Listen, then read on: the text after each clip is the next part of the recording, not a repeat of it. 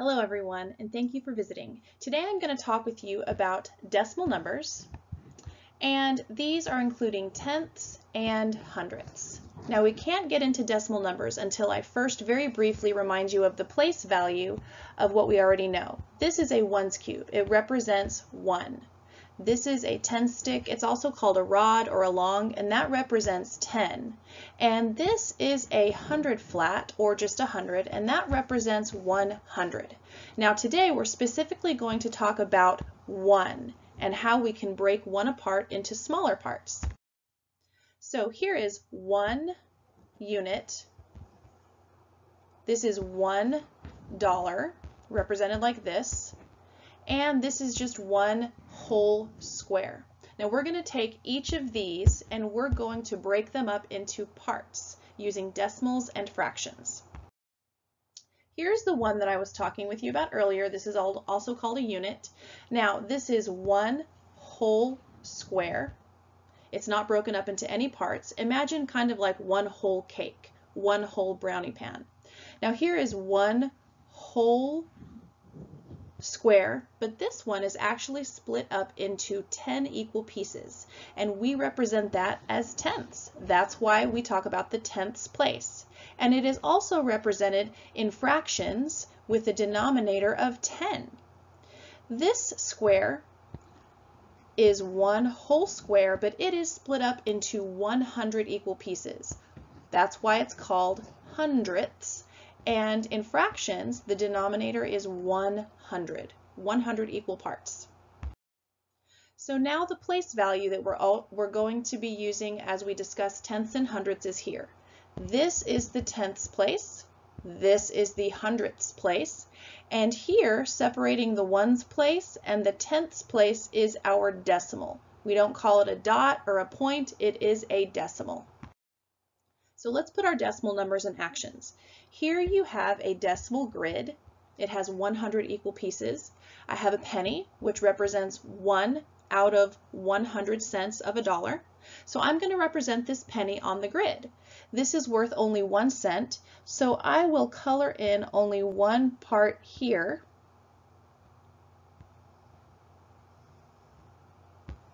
Try and get it thick enough there. So we'll say that that's 1/100th of a dollar.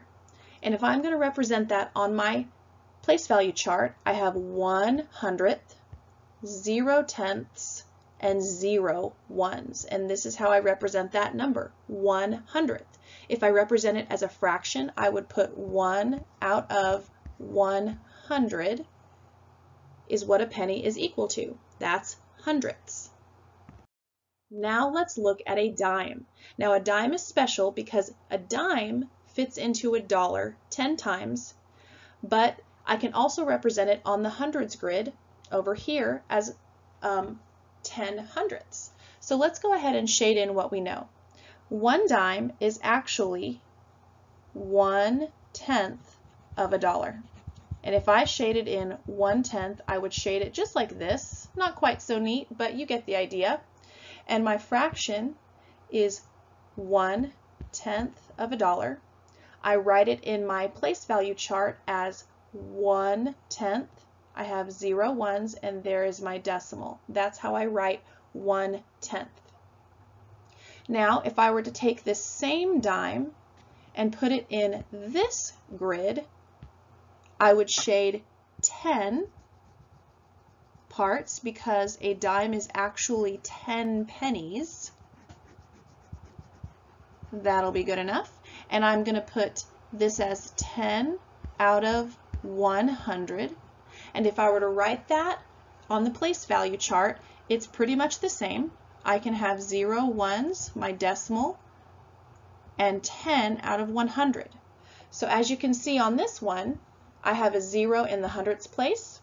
In this one, I have no zeros or anything in the hundredths place. It's just 1/10, but these are actually equivalent. They equal the same thing. All right, so let's look at some actual decimal grids that have been shaded.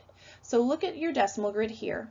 As you can see, this grid has part of it shaded. It's not 1 whole, but it's part. So I know that in my ones place, I'm going to have a 0 because there is not one whole shaded, and there is my decimal. So when I tell my students to count, I say go ahead and count the columns. It's easier to count that way. So this is 10, 20, 30, 40, 50, and now we'll count the ones. 1, 2, 3, 4, 5, 6, 7. So I know that my number is actually 57 hundredths. And I can write that as a fraction like this. 57 out of 100 is shaded. Here's another grid for you to practice. This one has less shaded than the one we talked about before. Let's go ahead and count the columns. I see 10, 20, and this one looks like 28 is shaded. So I'm going to write that number like this. I have 0 ones. Here's my decimal, and 28 hundredths is shaded. Here's how I write the number in words. When I represent the number with digits, it's written in standard form, and I can't forget my fraction.